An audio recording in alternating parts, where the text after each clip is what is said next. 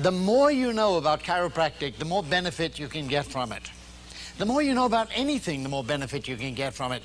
If you got a new food processor for Christmas, and the only thing you know about it is that it can be used as a mixing machine, well, then you can use it and enjoy it and get benefit from it.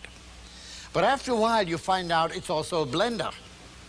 And you can puree, you can make soups, you can make applesauce, you can mix cookie dough, you can chop salads, you can grate cheese.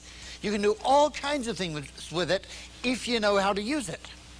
And the more you know, the more benefit you get. Finally, after about a year of this, you read the instruction book. And then you say, wow, there's so much this thing can do for me. And you really begin to get your money's worth as you learn more. Now, the same is true in chiropractic. Obviously, you know about chiropractic or you wouldn't be here tonight. But if you can learn more, then you can get your money's worth more.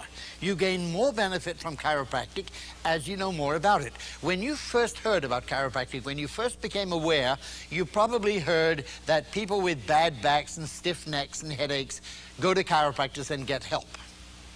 So you finally went to a chiropractor, and as you sat in the waiting room, you began to hear other people talk about chiropractic, saying things that you hadn't even heard about. For example, somebody will say, well, I came because I had high blood pressure, and the chiropractor helped me. And somebody else will say, gee, that's funny. What did he do for your high blood pressure? Or what did she do for your high blood pressure?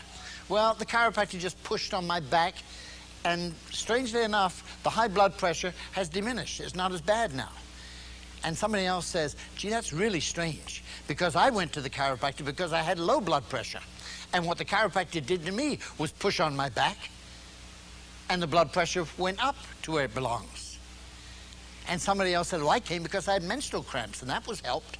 And somebody else said, well, I had arthritis, and I'm not sure if it's any better, but at least it's not getting any worse. And somebody else said, this recovered and that recovered. And you learn that chiropractic does a whole lot more than backaches. Now, what I want to tell you tonight is that chiropractic, properly used, has nothing to do with backaches. And it has nothing to do with any of those disease conditions that I mentioned. Yes, it is true that if you have lots of physical health problems, going to a chiropractor might well help you to recover from those problems.